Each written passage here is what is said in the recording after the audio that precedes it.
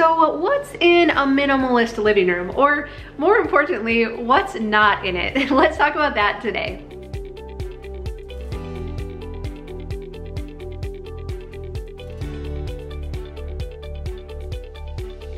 Well, hi, I'm Dawn from The Minimal Mom. We love sharing tips and tricks about how you can simplify your house quickly. And so we've lived as minimalists for about 6 years now. And today I want to break down our minimalist living room and just show you what's in it and what things have we gotten rid of from it. And before we get started, I think it's important to recognize that when I say minimalist, I no longer equate that with a certain number of items or a checklist that other people have told me should be or shouldn't be in a living room. For me, the term minimalist has become very personal, and it's synonymous with a room feeling peaceful, for it feeling welcoming. I still want it to feel cozy, but also I want it to be easy to keep clean, and for my family to be able to pick it up and keep it clean too. And so for us, this term minimalism, it just really means, how does our house feel now? And it's been awesome, and we couldn't imagine living any other way. So let's talk about our minimalist living room and break it down into the different elements that we would find in this kind of room. And so first things first, let's talk about the furniture in the room, and does it support the function of the room, and also does it help the room to feel open and spacious, or does it make it feel more closed in and kind of cluttered? And so I think it'd be helpful to actually list out the furniture in the room and decide, is it essential? So for us, the function of this room, it's a place where we sit and visit, and also a place where the kids play. And so to support those purposes, of course, we need a couch. The coffee table is very essential, and then also the 2 armchairs offer more seating. And so I would consider those the essential pieces of furniture in this room. Then we have kind of the secondary furniture. So we have a side table between the 2 chairs and an end table at the end of the sofa. And we could get by without those, but they're nice to have, a place to set a cup of coffee when you're visiting or set your book down. But beyond that, sometimes extra pieces of furniture find their way into our space, and they don't necessarily support the function of the room. Either we got them because, I don't know, we like them, they were given to us, we found a good deal on it. And so Tom and I sell real estate, so we go through a lot of different houses. And I would say one of the things we come across most often is that there's simply just too much furniture in a room. And again, it depends what your goals are for it. I'm not trying to say this is the only way or the right way to make a minimalist living room. But for us, we found that we often need to take out more than we would expect to make a space feel open and spacious, and to really have it be easy to pick up. And so it's helpful, again, if we're making this list of the furniture in our room. The other thing that we can kind of be aware of is, are these pieces of furniture, as we're listing them out, are any of them clutter collectors? Is it a place where stuff just naturally gets set on it or put on it or stored on it, and then it causes extra work for us? And so sometimes things like bookcases, hutches, china cabinets, sofa tables, extra pieces of furniture like that can actually attract more clutter and more stuff that then we have to take care of. And so I was really aware when we were picking out the pieces of furniture for this room that I didn't actually want like any cabinets or any pieces of furniture where we could just shove stuff, right? It's like out of sight, out of mind. And so for this room, we didn't really have a lot to store. And so I wanted the pieces to be very simple so that they couldn't collect a lot of stuff. And another thing that we notice often too is sometimes the furniture is just too big for the space. I think it's important that our furniture is comfortable and we enjoy using it. The function is just as important as the aesthetic of it, right?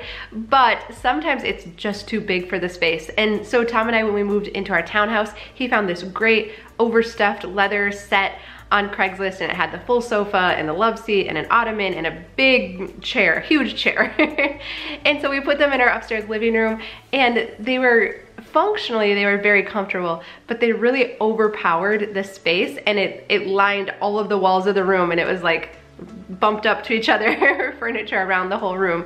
And so it was comfortable, but it was just a little bit too much for that space. And so what we ended up doing was just taking the love seat out and just keeping the chair and the sofa. It still offered plenty of seating space, enough that we needed at the time, but it helped the space then to feel more open and more spacious. So it's okay if sometimes we need to break up a set of furniture or take out some extra pieces that we don't actually need. Sometimes we put all this in because we got the full set, right? So then you put it all in. But sometimes we have to step back and say, okay, but do we really need all of the pieces in here, or would the room feel a lot better without some of them?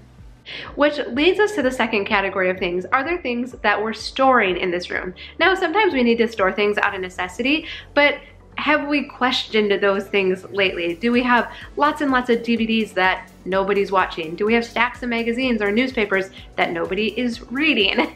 What other things have found their way into that room? Maybe we store toys in there for our kids, but I would really encourage you that one small basket of toys is probably enough, and then maybe you rotate them or you keep the bulk of them somewhere else if possible. I know it's not always possible, but I'm talking ideal, like best case scenario here is we just have a small basket of toys for our kids or for our pets or whoever it is that's using them.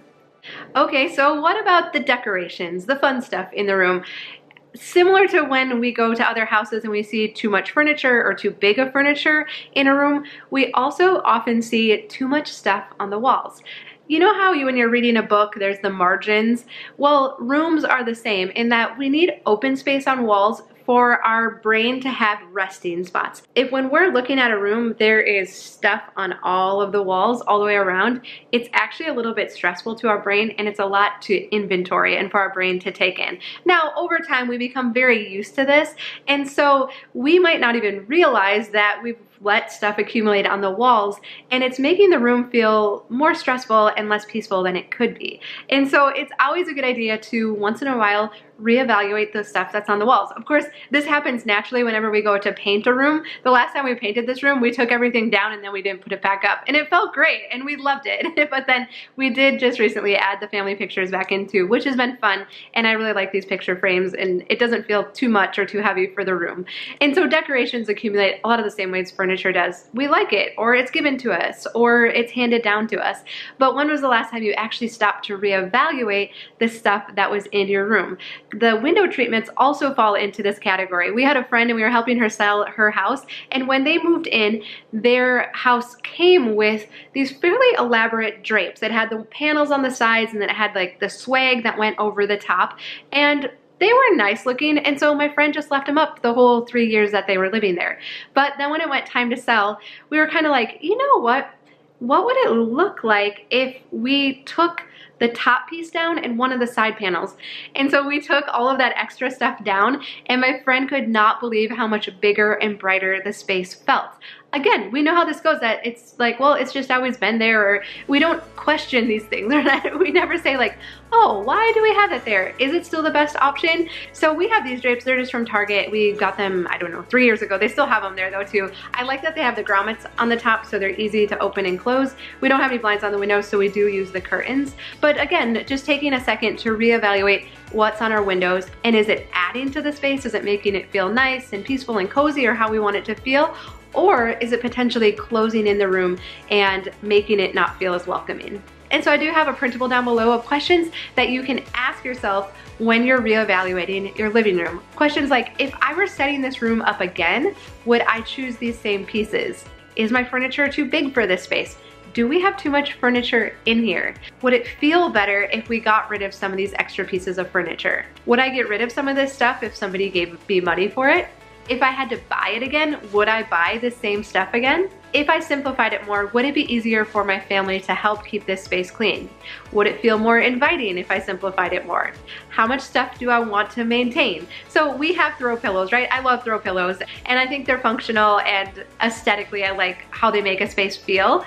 But how many throw pillows am I willing to pick up off the floor and reset every day? We have 4. 4 feels like a good amount right now. How many pieces of decoration am I willing to dust and to manage? How many magazines do I want to restack and reorganize each day? And so to really think about, how much stuff do I want to manage? If you want to manage less stuff in your living room, that's totally okay. I used to have stacks of magazines in our living room that I never read, and they would actually make me feel guilty when I looked at them. Or how about stacks and stacks of DVDs that nobody's watching because we stream all of our shows now? Or decorations that I'm keeping pretty much just because I spent money on them. We've all been there, and we're really good at bringing stuff in, but most often we don't have a plan for bringing it back out again. So I just want to encourage you to take a few minutes to reevaluate the stuff in your living room. Do you like it? Is it adding value, or would your space feel better without it? it's okay if there's stuff in there that you don't like anymore. That's totally fine. Like really, it's totally okay.